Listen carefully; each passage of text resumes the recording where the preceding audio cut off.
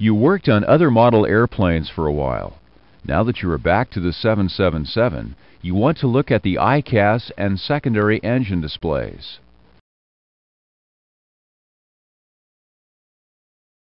You will use the Display Select panel and other flight deck controls and see how the indications change on the displays. First, you will look at the EICAS display.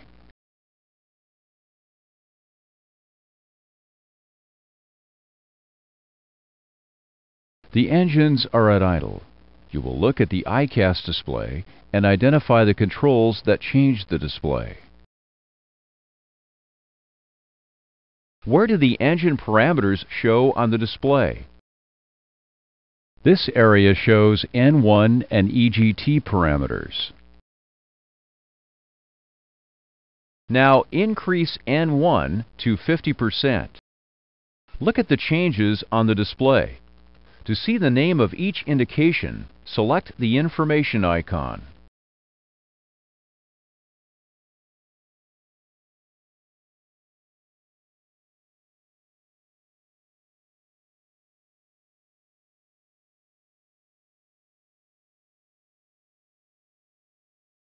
Where is the gear position indication?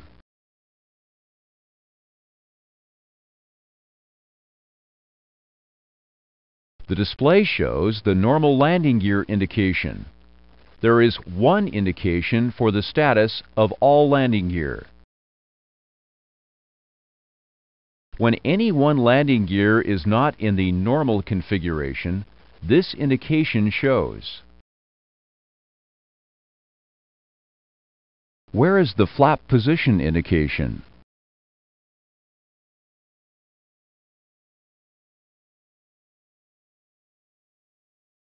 Move the flap lever to up and monitor the display.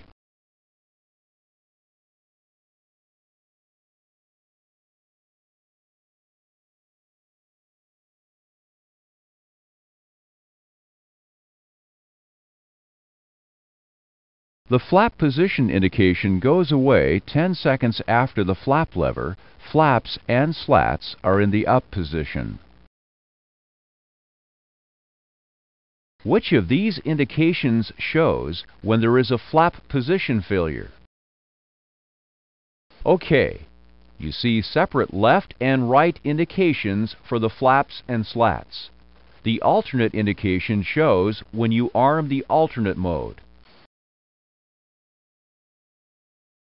Where do the pressurization indications show?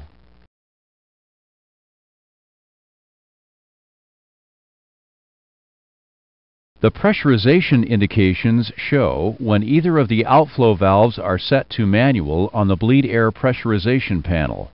Note that both outflow valves are set to manual. Open the aft outflow valve so the airplane cannot pressurize and monitor the display area.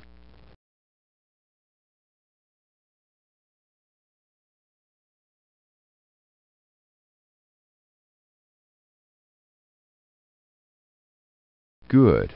The pressurization indications show when either of the outflow valves are set to manual on the bleed air pressurization panel, when you show an air synoptic, or if there is a non-normal condition. It is unusual to see a non-normal pressurization indication on the ground. Other indications show on the EICAS display, including EICAS messages. Drag the correct label to each area.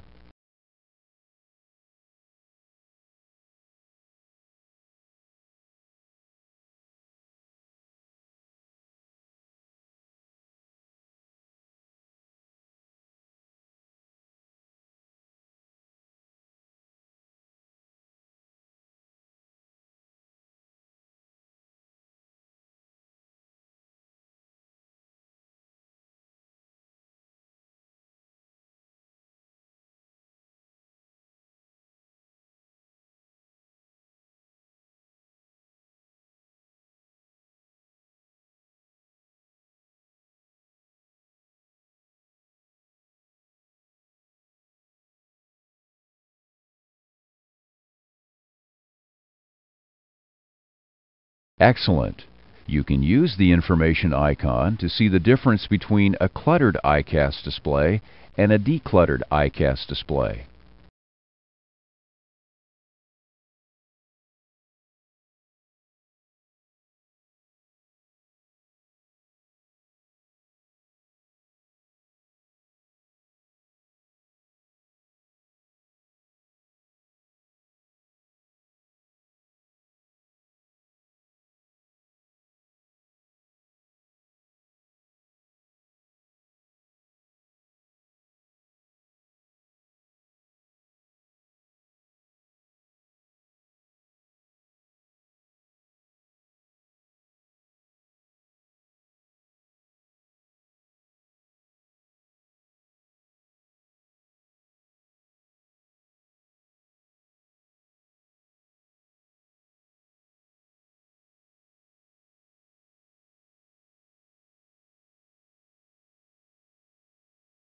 You looked at the type of data that shows on the EICAS display. You will look at different properties of the EICAS messages next.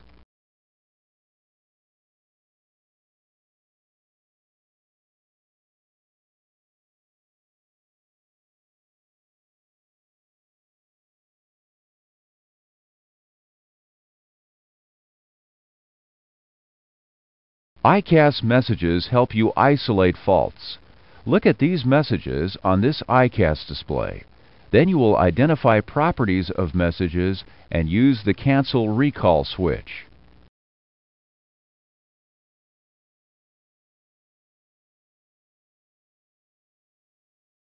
First, identify each message type. Drag an EICAS message over the correct message type box.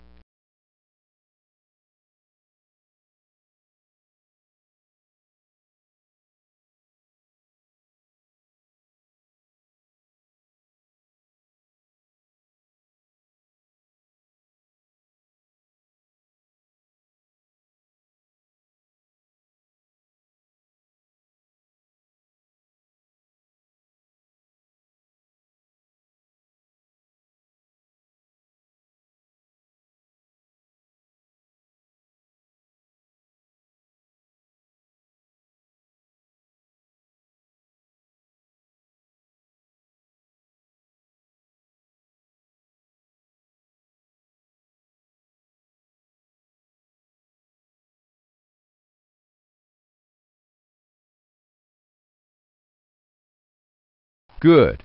You identified each type of message. Next, you will identify the importance of each message.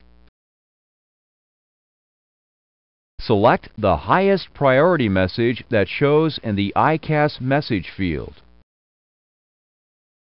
Now finish. Select each message in order of its importance.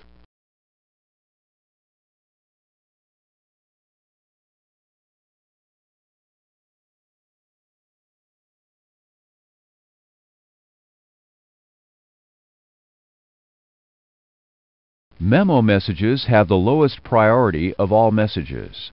They help you to remember the current state of conditions.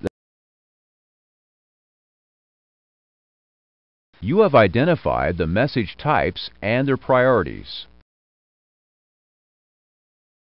Now identify the other flight deck indications that go with these messages.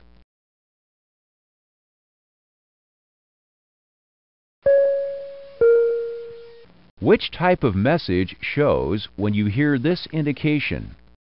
Correct. You hear the high-low chime when a medium communication message shows.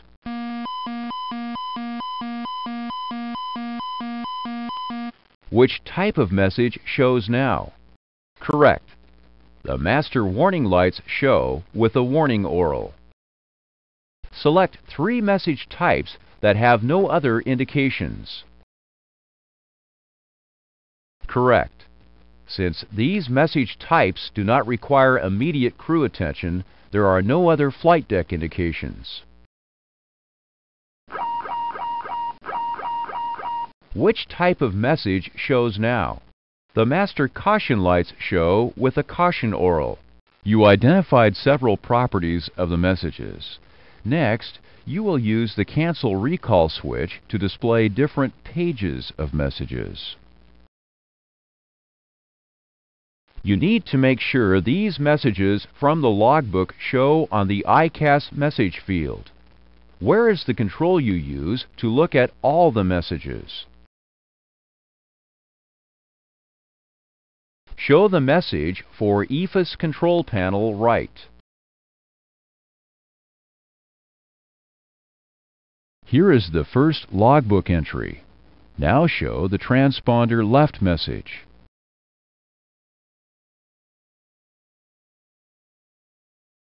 Good. Both messages show. When you use the Cancel Recall switch, certain message types stay on the display. Which message types are they?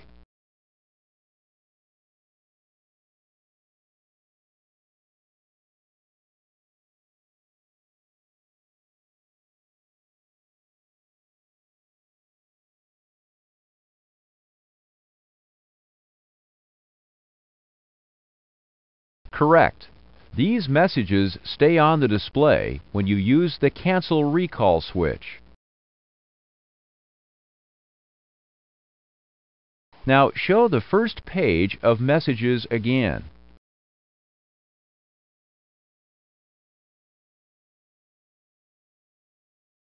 Show the first page of messages.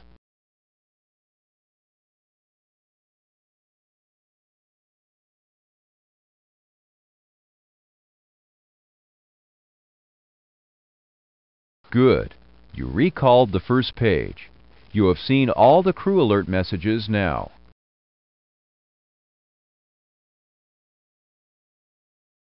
You identified the message types, message priorities, and recognized other flight deck effects that occur with these messages.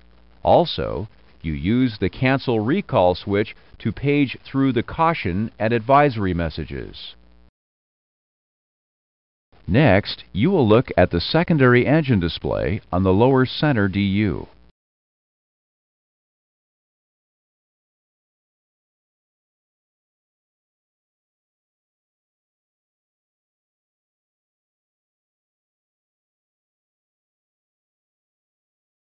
Show the secondary engine display in its normal location. Where did the secondary engine display show when the airplane got power? First, push the lower center switch to enable the lower center DU.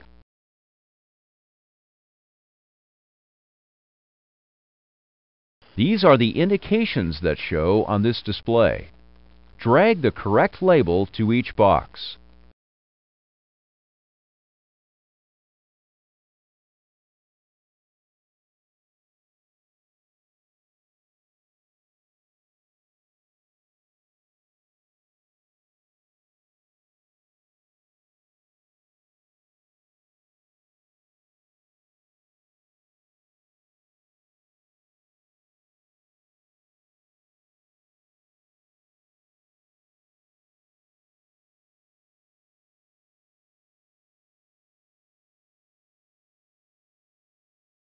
Great! You saw what type of indications show on the secondary engine display. Next, you will see what happens if the upper center DU fails.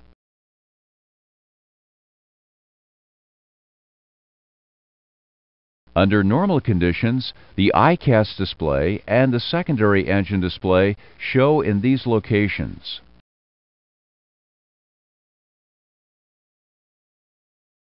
If the upper center DU fails, which display shows on the lower center DU? Select and drag that display to the correct location.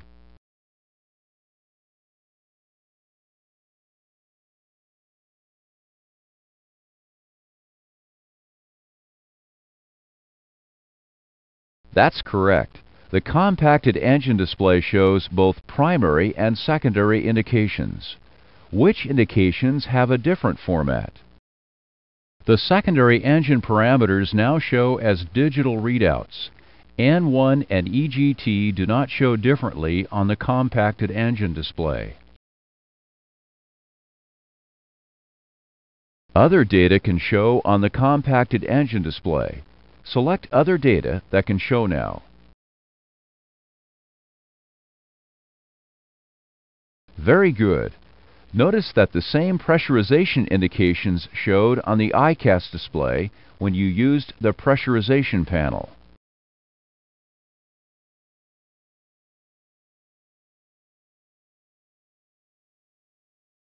What other engine format can show in the limited mode? Show it next. Great. In this lesson, you looked at how the displays change when a DU fails, and you showed other data. You also operated many of the other controls that change the displays. This completes the lesson.